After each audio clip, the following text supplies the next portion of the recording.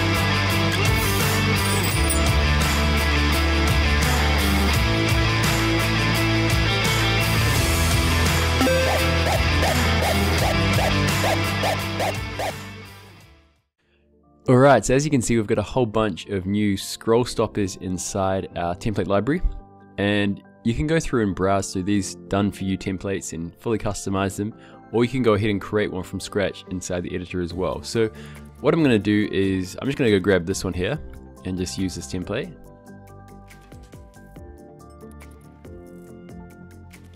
Alright, so as you can see, we've got our template here, and what we can do is just double click on this over here and go into the actual template, and you have to see it's really easy. You can go through and quickly replace your background image by clicking on replace, and I'll just go grab this one here. I'll just make it, you know, nice big size like that. And we can also go through and customize everything, so you can go through and replace your profile picture. So I'm going to grab a different logo over here and just bring this up like that. And you can go through obviously and change the text. Let's call this one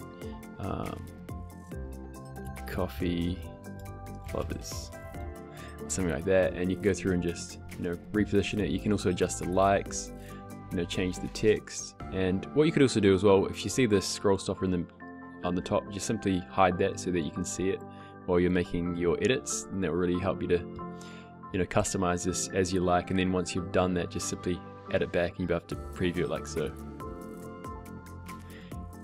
Cool, so that's how you can customize that. You can also click on this hide marked tracks to see every layer over here. So let's say, for example, you want to remove that heart icon, just remove that one there and add this one back over like that. And yeah, you can just customize it as you like so, and create your templates really quickly. So that's using the done for you templates. Now if you want to go through and create one from scratch, what you could do is just create a new project and use Facebook and Instagram so that it's square. I might just go back to advanced settings and click on light to see it a bit better. And on the studio panel over here, if you click on scroll stoppers and click on the UI, and you'll be able to see we've got these done for you interfaces. Okay, so let's go through and maybe we'll grab this dark UI here and just drag and drop it onto the canvas over here. And what I want to do is then go through and grab an effect. So I'm just going to double click to go into this project here. And if I go over to scroll stoppers, go to effects, and we're about to see we've got a whole bunch over here. Maybe I'll go grab the chameleon. I'm just going to drag and drop this one like that. Maybe I'll add it to the top or bottom and resize it like so.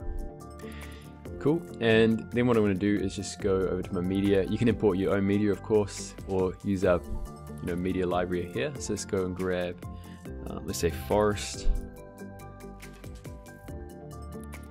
and maybe I'll grab something like that. Yeah, and play around with this or this one here.